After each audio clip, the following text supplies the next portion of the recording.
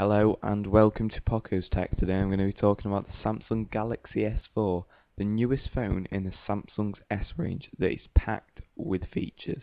I'm here to talk about these features and whether the phone is going to be good or disappointment. The first feature I'm going to be talking about is Air View and Air Gesture.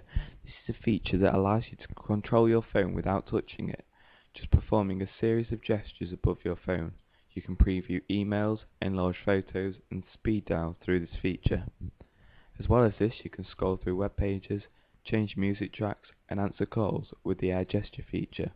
This is a clever feature, but I'm not sure whether it will be put to use by users all the time. The next feature I'm going to talk about has proven to be the main talking point when discussing the S4. It is the ability to use your eyes to control certain parts of the phone. For example, when watching a video, if you look away, the S4 will detect this and pause the video. When you look back, it will resume again. People may think that you can scroll through web pages with your eyes, but in fact you have to tilt your phone to do this. This again is a clever feature, and I think it will enhance the user experience of using the phone. The next feature is the S Translator. Not the most original name, but a brilliant concept.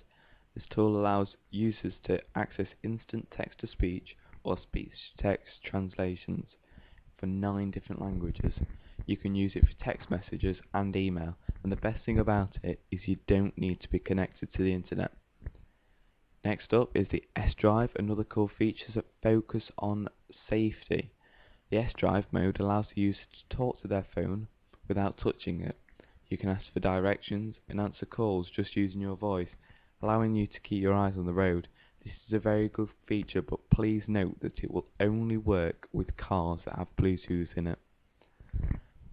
The S4 will run the latest operating system from Android, which is Jelly Bean.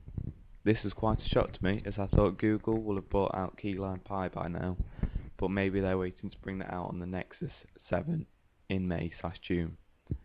The S4 boasts 2 cameras, with the rear camera at a whopping 13 megapixels and the front one at a mere 2.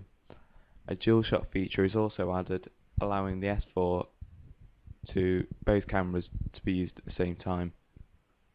The phone is expected to come out on April the 26th in the UK, so until then we don't know how it will perform compared to other rivals such as the iPhone. With all these features, I expect it to fly off the shelf later this month, but with all these features I'm worried that the S4's battery life could be poor. The S4 crams a lot into it and has features that perhaps we don't need, but we'll just have to find out. That's all folks, thank you very much for watching. Please hit that like button below, leave a comment and subscribe for more tech reviews and tutorials. I am on Twitter at PocosTech. Just follow the link in the description. Thanks again guys, see you next time.